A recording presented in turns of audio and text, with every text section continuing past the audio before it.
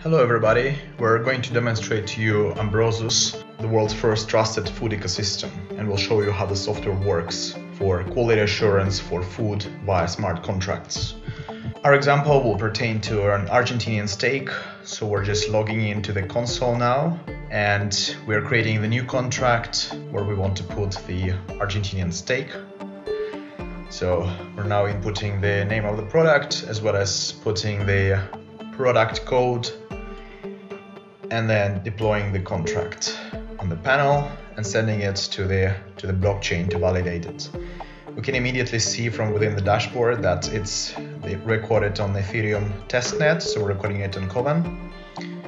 And we can now proceed to adding attributes about the meat, what the weight is, what the storage conditions should be, and we select the appropriate ranges.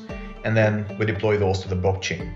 So these are the quality parameters that both parties agree will constitute part of the contract. Under what conditions should the meat be stored, what should be the weight. The weight has to remain constant, of course. And then we proceed to actually signing the contracts and creating the necessary conditions. So the next step is basically putting in the attributes, what particular elements we want to add and how much money we want to put in the escrow. So we have the buyer and the seller, and each of whom can put money into the escrow to guarantee the quality of the execution, to confirm the good faith of the transaction. And then once again, the escrow is recorded on the blockchain so both parties can see the money is in the contract. So both parties can proceed in good faith because they know that the transactions will be executed based on the contract readings. Once that part is done, we can check from within the dashboard, what user has what balance and that the transactions has successfully been processed from the wallet. We can see different distributors or other participants of the supply chain, so that's quite useful for the companies managing supply chains. The next phase will be for each party to actually review what the conditions are, and after reviewing it, they basically either approve or reject the contract conditions. They can see all the elements, and when they press approve, they basically put a digital signature on the blockchain confirming that yes, I have read and accepted these parameters, and this approval is recorded publicly on the blockchain, so neither party can back out of the deal and say I never signed that. The next element is adding measurements from the sensors. So the sensors directly supply the relevant information, all with a timestamp, as well as showing the number of the batch, as well as the farmer or the driver responsible for it.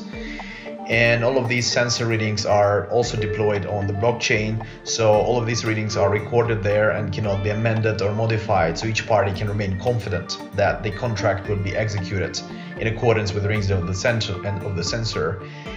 And they can actually use the QR code or NFC packaging to scan the information and then see it on the menu of their phone. By the way, the QR code, all of you can just use your smartphone to actually test it on your site. And then basically when you open it, you can see that each window is like a micro transaction on the blockchain. So you can see all the readings.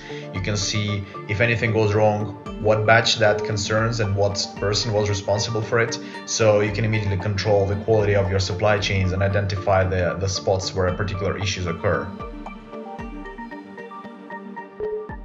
So these are the main values of Ambrosus.